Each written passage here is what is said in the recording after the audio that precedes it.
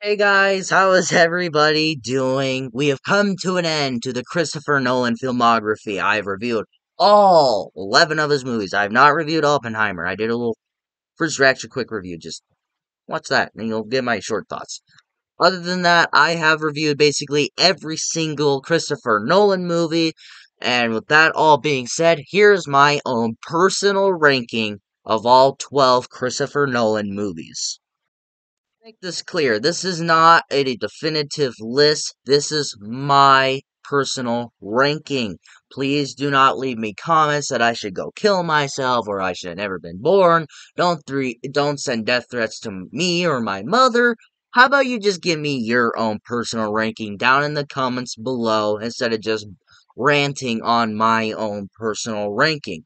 But with that being said and now out of the way, let's begin.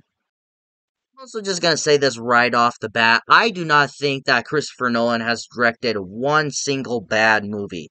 Every movie he's directed, I think, is very rewatchable or at least enjoyable. Every movie that he's made, I can see myself rewatching, but not every movie by all means. But with that being said, coming in at number 12 is going to be Dunkirk. Now, a lot of people would put his first movie at the bottom, which I would understand, which I'll get to soon. But Dunkirk, it just did not work for me. This should have worked for me because I love the war subgenre. I'm not the biggest fan of it, but I do like it. Where you got movies like Hacksaw Ridge, Braveheart, my favorite, Saving Private Ryan, which Saving Private Ryan is in my top 10 favorite movies of all time. And when I found out that Christopher Nolan directed a movie about World War II, and which is a movie franchise basically about World War II is that I'm basically in love with, and I love learning more about it. And then you got Christopher Nolan, which is one of my favorite directors of all time, and then you put them together. That basically just sounds like Christmas came early, basically. But when I watched it, I was very disappointed. Now, if you love this movie, that's great. I'm glad you loved it. I'm glad you enjoyed it. I'm glad that you enjoy this movie at least, but it just did not work for me. I do think there are a lot of cool things about this movie. Whereas my favorite part about this movie is where you got to see the both like per, God, what's the word I'm looking for right now? Actually, um, the view of the land, the sky, and the sea. Where you got Tom Hardy's character, which he doesn't have a name, and he is the person where you get to see everything that's going on in the air, and he's shooting down planes. And then you got the land where everybody's waiting for help and they're getting shot at, they have to defend themselves. And then you got the sea where people are on the scene, and then you got Killian Murphy's character telling them to turn back because if they go to Dunkirk, then they're basically all fucked. And I like that. That's probably my favorite part of the movie, and where you got to see the both view all three views of these places. But there's like no main character here. I don't know who the fuck to root for, but it's just not for me. It's my least favorite Christopher Nolan movie. I'm glad that you loved it. I'm glad this is one of your favorite movies if it is. But again, it just didn't work for me. At number 11, which is actually Christopher Nolan's first ever movie, and that is Following. Following is a very interesting film where you get this character where he'll break into people's houses and he won't steal anything, he won't rob anything, but he'll put stuff in there to mess with people's relationships or just to mess with their lives. That's a pretty cool, interesting subject. I really like that. I feel that the story that Christopher Nolan tells here is very cool. I love the black and white feeling of this movie, but let's all be clear. By all the other filmography that he's done, this is basically his weakest. It's not his best film. It's not his best filmmaking ever, but I feel I respect this movie more because of all the things that he was able to do, especially with the low budget that he had, and he only made this movie from friends when they had time to spare. And for this being his first movie, he does a damn good job for it being his first ever movie. But throughout his filmography, it gets better. And then there's also this like twist in this movie that I won't spoil for you. And it's supposed to be like, oh, so that's the twist. Cool, cool. Like I kind of forgot about it. I was like, wait, there's supposed to be a twist in this movie. It doesn't come out like it's supposed to be this huge shocking thing, unlike the rest of his filmography. But to me, Christopher Nolan's writing, directing, and just casting, it does get better throughout his filmography for sure. But out of all of them, I probably wouldn't rewatch this, but I would rather rewatch this over Dunkirk. But that's just my opinion. And at number 10 is Tenet. Tenet is a very cool subject. I think that the concept of Tenet is very cool, but it's confusing. This movie is fucking confusing. We're from beginning to fucking end. I was like, what is going on here? What the fuck are we talking about? What's life? It's fine. I enjoy it, especially the cast. I love the action in this movie. Those two things really save this movie for me. I feel if the action or the cast wasn't great, I think this might have gone down like a spot or two. But I really like this movie. It's a very cool movie. I really enjoyed it. I love for what it tried to be. For this movie being in 2020, which had like no movies, and we only got like three or four maybe.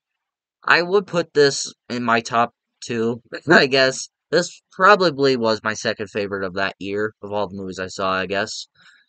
I enjoyed this movie for what it is, especially for the time it came out. It's basically like, holy shit, we got a movie in 2020? Oh, it's better than nothing. Basically, what saves this movie, too, is that out of the few movies we got last year, this basically saved that year. But this movie's okay, but it's basically Inception. This movie is Inception from beginning to fucking end. I'm not joking. The entire subject, the entire thing, it's just like, this is just Inception. When you binge watch all of Christopher Nolan's movies, and then you get to this movie before watching Oppenheimer, or after, you're like,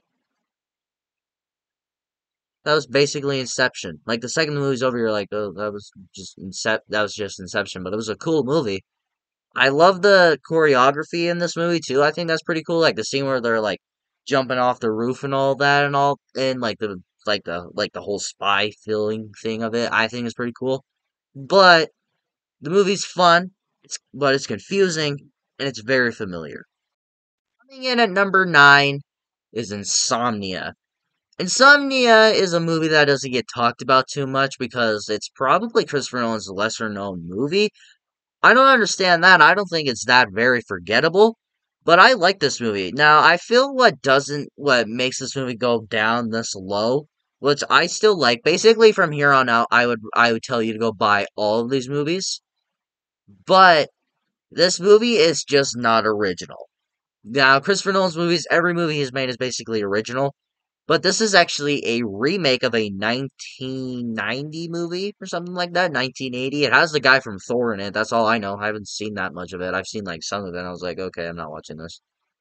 And that's probably my issue is that it's a story that's already been told. That's my problem with remakes is that it's a story that's already been told.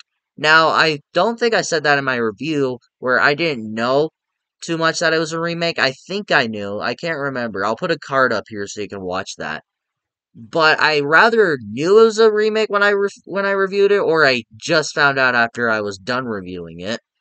But when I found that out, I was like, okay, this movie's cool, but it's just not original. And I seen some of the original, but I couldn't really find it really anywhere.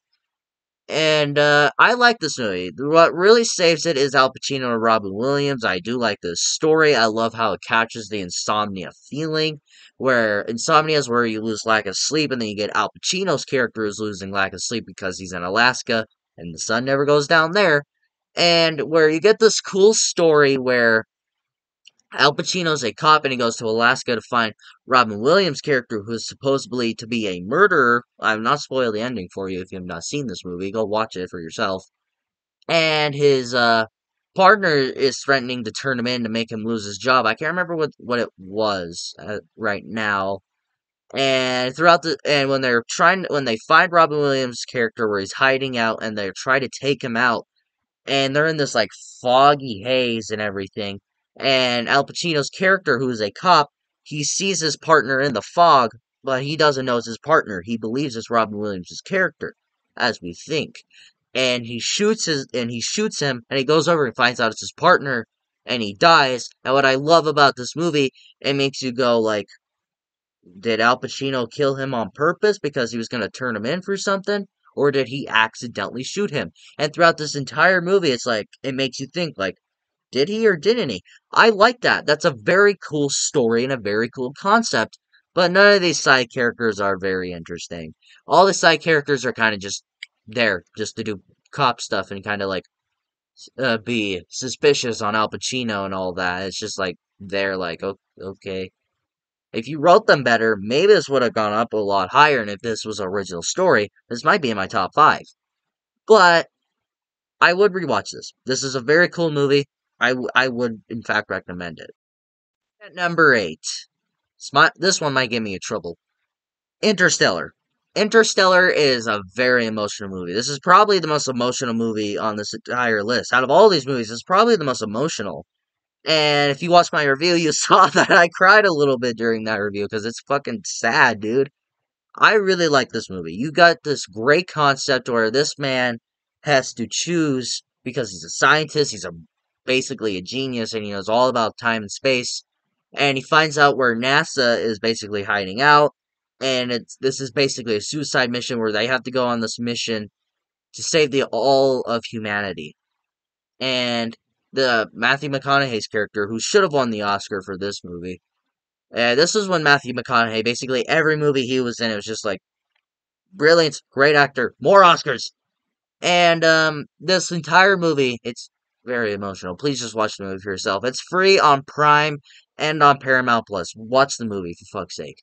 And this entire movie is where he has to choose save all of humanity or sacrifice himself and just abandon his children. Where he has to abandon his children to save humanity or die with his children and let all of humanity die. And he has to choose. And he chooses to abandon his children and save all of humanity. He doesn't abandon them. He goes on this mission to save his children and all of humanity. And it's a very sad movie. The most emotional sequence ever put on screen, one of, if anything, is where they go through the black hole and they have to go through all these different times and like all these different worlds. It's like 10 minutes, like 10 minutes or something like that. 10 minutes here is like 20 years in the real world, where he can lose 2 decades just spending 10 minutes in that area. And if they fuck up, they basically just killed all of humanity, and they might be in the future by the time they get back. And when they find out that they've been gone for 23 years, 23 years, Matthew McConaughey goes into this room and he sits down and he watches 20 years worth of footage of his children where his son graduates, he gets married, and has his own child, and Matthew McConaughey he doesn't say a word, he just sits there and just in his emotions and his facial features and his tears, where he seems so happy, he's excited that his son is moving on through life, but he's devastated that he was never there for him, that he wasn't there to help him out. It's a very emotional sequence. Oh god, I'm gonna pull it together, Tanner. It's a very emotional sequence, and just that is Oscar worthy. And if people say that Christopher Nolan is an emotionless director, I call bullshit. Watch this movie and tell me that you didn't cry. I cried when I watched this movie. I was like, people saying Christopher Nolan's an emotionless director. Watch this goddamn movie and prove me wrong. Number 7, these next few might get me in trouble, is Batman Begins. To me, this is my least favorite of the Dark Knight trilogy. That's not saying much. The Dark Knight trilogy is a flawless comic book trilogy. Might be my favorite. Might be my favorite. If it's not, it's up there. Batman Begins is a great origin story. You get a great cast, you get a great characters, it's a Batman movie. What else do you want from a Batman movie? The only thing that I don't like about this movie, and it's there, is that Batman leaves Ra's al Ghul to die. Now I'm defending where he didn't actually kill him, he just left him there to die, but at the same time, he basically left him to die. Other than that, it's a flawless comic book movie, and the one I'm about to talk about soon, this and that basically changed the comic book genre. I gotta get ready for all the hate comments. Do you hear the keyboards? I hear the keyboards. Number 6 is The Dark Knight. Look, I understand if this is your favorite movie of all time, your favorite comic book movie of all time. And I wouldn't argue with you if you said that this is the greatest comic book movie of all time. But it's not mine. It's not my favorite comic book movie of all time. It's up there, it's in my top 5, I'm pretty sure, but there's nothing about this movie that nobody's already said. You got a great performance by Heath Ledger, which is going to go down in history as one of the best performances in history and one of the best comic book performances in history. Probably the best comic book performance of all time, really. And it's a great movie. I love the whole like theme of like crime and like no rules around the city. I love the new Batman suit. I love Aaron Eckhart as Two-Face, which a lot of people don't talk about, which is a bummer. It's like, well, what the fuck? Like, why don't you guys talk about him? Yeah, Heath Ledger's great, but talk about this motherfucker. He's great. I love this movie. It's a great comic book movie. It's one of my favorite movies of all time. But if I made this ranking back like 4 years ago, this might have been like my number 5 or number 3, if that. But the only thing that I don't really care for in this movie is really that in the ending of this movie, you get where Batman kills Harvey Dent because he was saving Gordon's son. But in the end of the movie, because they talk about how Harvey killed 5 people and 2 of them were cops, by the way. And he's like, "Tell them I did it. I'm the one who killed those people. I killed Harvey Dent.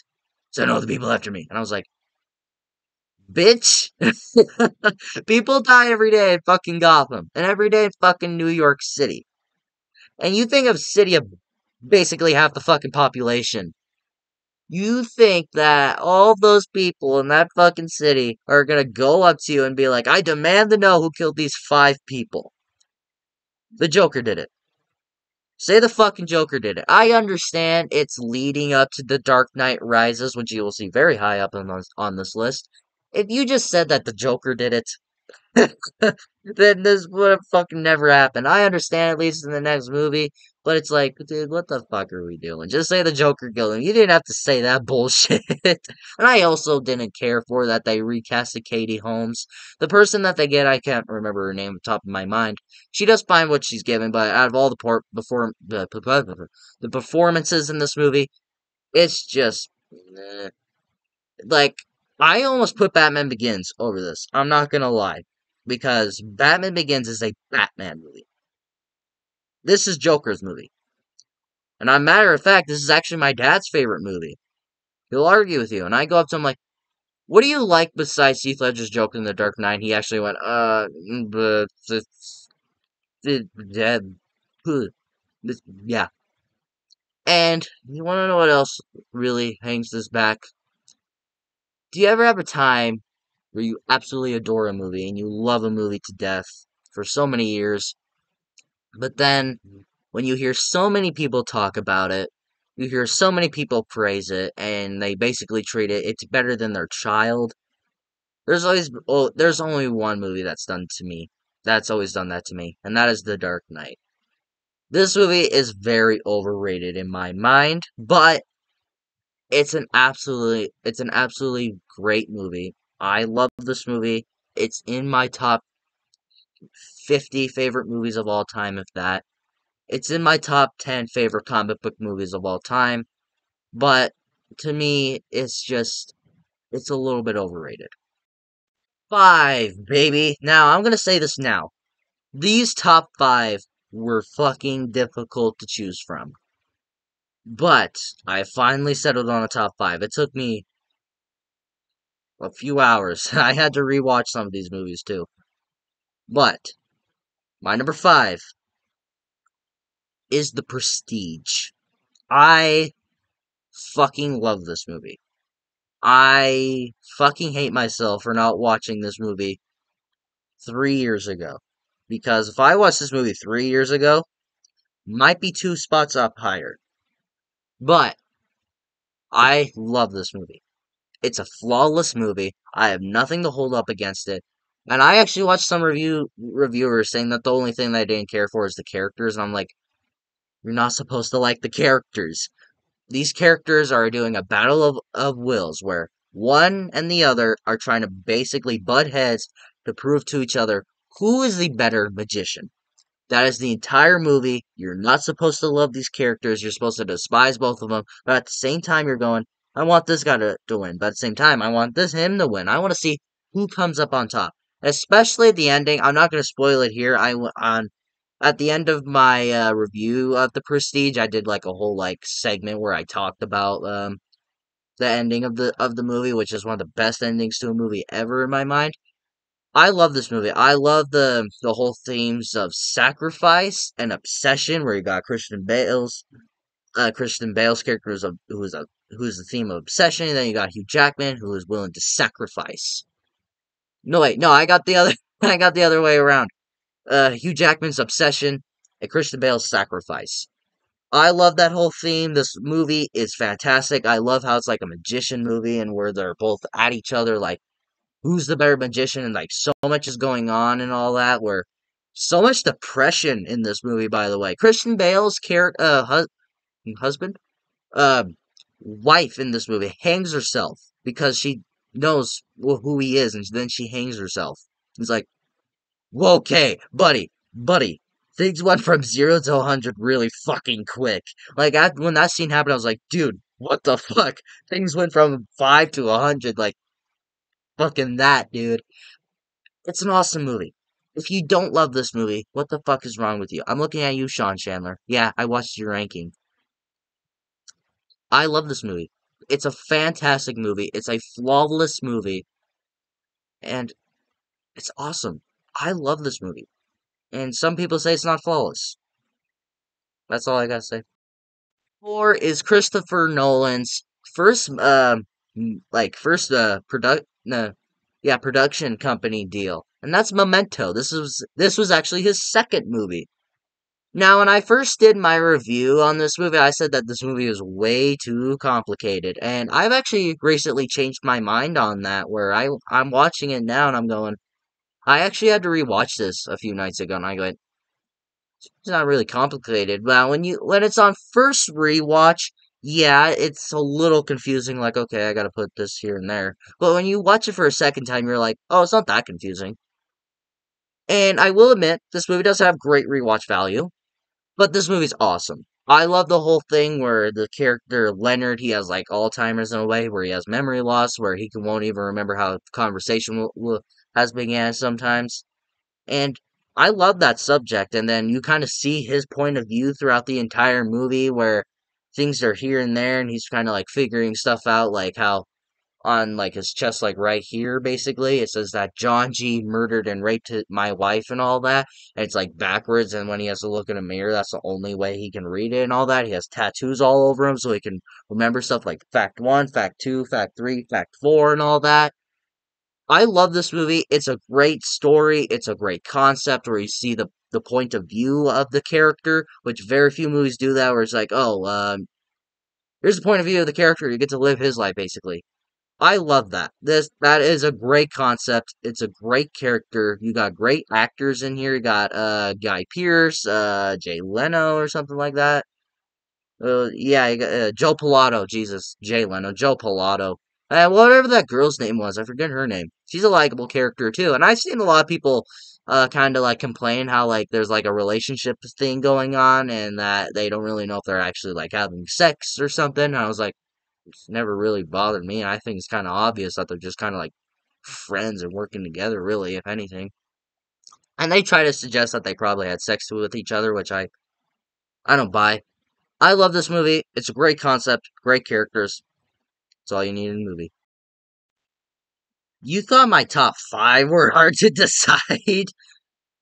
It's nothing compared to my top three. My top three, man. By the time Christopher Nolan makes another movie, all these top three, top five movies might flip flop. But as of right now, my number three is the new kid on the block, Oppenheimer. Oppenheimer is close to being my favorite movie of the year. That's how good this movie is. This is a flawless movie in my mind. It's a great movie. You got a great story of like showing how the atomic bomb to end World War II happened. You got a great biopic, which I'm not really into that much, but when you get a great director like Christopher Nolan, then you know it's gonna be good. Like that's the only reason I really went to watch this movie. At first, I just like I don't care how they really made the bomb, but when I saw Christopher Nolan was attached, I was like, oh fuck, I gotta go see this movie. And let me tell you, this is the first R-rated movie I went to by myself, and what an experience. Like, my speakers at my theater aren't usually way too loud, but when it comes to big blockbusters like this and like Top Gun Maverick and Mission Impossible, it was fucking loud. Like, that whole scene, like, what one of my favorite moments of this movie is when they finally set off the bomb and there's like no noise, like, it just goes, and all you hear for like 3 minutes is Oppenheimer's breathing goes. And then what I love about that scene in particular is like his breathing is like a motion, like you kind of like the way he's breathing is like, oh God, is this gonna work? Did I just kill all of humanity? Or is it like, and he's like, did I just kill all of humanity? Or am I saving the world right now? It's a very cool scene. And then when you finally hear that big boom, it's like, holy shit! And I actually saw a lot of people complain about there's like they couldn't hear the dialogue. I can hear the dialogue. What the fuck kind of movie do you have? You're probably theater. Yours is shit, basically, if you can't hear it. It's a flawless movie. I love what they did with this movie, and the cast, especially.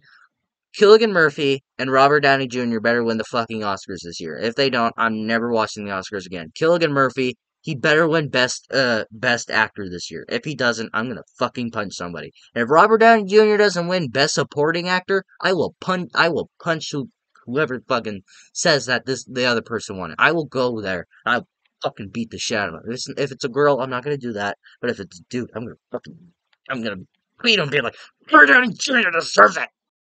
That whole ending scene, like I went to watch it like again this weekend. It ran chills down my fucking spine. Like, if you haven't seen the movie, spoilers, where he just goes, "You remember when I brought you those calculations where we thought we would start a chain reaction that would destroy the entire world?" And then Albert Einstein, who's actually in this movie, he goes, "I remember it well. What of it?" And then he just goes, "I believe we did." And it's like, holy shit! That got my boner to rise. Number two, God damn it. It took me a while to come up with my top three, like I said. My number one and number two, they flip flopped. But right now, my number two is Inception. Holy shit, how do you come up with a subject like this? Like, what the fuck? Like, was he on crack? Was Christopher Nolan on crack when he made this movie? I imagine he was. I bet he was. Uh, excuse me. This is a great movie. Even if you took out just like the heist scene of the heist part of this movie, this would be great. This would basically just be an already great movie. I loved this movie. I would not argue with you if this is your favorite Christopher Nolan movie. If you said that, I'd be like, I don't have to yell at you because this movie's fucking awesome. I love fucking Inception. I think this might have been the first time watch for me. I might have watched it. I can't remember. Great movie, great concept. You got great characters, and you got an awesome cast, and I love the action sequences in this movie. A lot of people complained about The Dark Knight, and then when they watched this movie, they're like, how the fuck does this guy not know how to write action? I was like, the action's fine in The Dark Knight. What's wrong with you? Like that whole scene where the guy who plays Robin in Dark Knight Rises, like that whole like sequence like in the hallway fighting that guard where he shoots at him, but the bullet goes this way because they're in a van and they're like falling into water, but like he has to like run on the walls to kind of tilt in a way, and then when he shoots at him, the bullet goes that way and all of that. When he's like aiming like right here, but the bullet goes that way. It's an awesome. That scene is just awesome. Awesome movie, awesome action, great cast, very great characters, and to this day, right now, I still have my ending theory. And it's kind of weird that people are still talking about it when I feel it's kind of obvious. But if you have not seen this movie, do yourself a favor. Watch the goddamn movie. My number one, my favorite Christopher Nolan movie is The Dark Knight Rises. I know. The Dark Knight is way better. You need to go kill yourself. Don't make videos ever again. I get it. I don't understand the hate for this movie. I never will. And all these fucking negatives people have, like how the fucking a little girl climb out of a fucking hole and a grown man can't. I'm like, dude, what the fuck is wrong with you? That is the child of Ra's al Ghul. Did you not pay attention? The child of Ra's al Ghul. No. Tom Hardy's main, him and Heath Ledger, man, they go fucking like this every day for me. Or if you ask me today, ask me tomorrow, I'll be like, oh, Heath Ledger's better. Oh, Tom Hardy's close at least. I love the fucking Dark Knight Rises. It's my favorite comic book movie of all time. If not, it's like number two at least. It's my favorite Batman movie. It's my favorite story. Oh god. Saying it's my favorite Batman movie. I do not understand the hate for it. I never will. It's one of my favorite movies of all time. And if you disagree with me, then sorry. I don't know what else to tell you. It's again my list. It's my list, man. I'm sorry if you don't agree with me on The Dark Knight Rises, but with that being said, Dark Knight Rises is my number one. So much for watching this 32-minute video. I'm sorry I made you sit through all this, but there's 12 movies to talk about, so it's going to be a long ride. But thank you all so much for watching. Please leave me your own ranking of all 12 Christopher Nolan movies, if you have seen, in fact, all of them. If you haven't, that's okay. But thank you all so much for watching, and if you like this video, like it. If you love to subscribe and hit the bell notification so you will get notified for my latest videos. But of course, until my next video, see you then.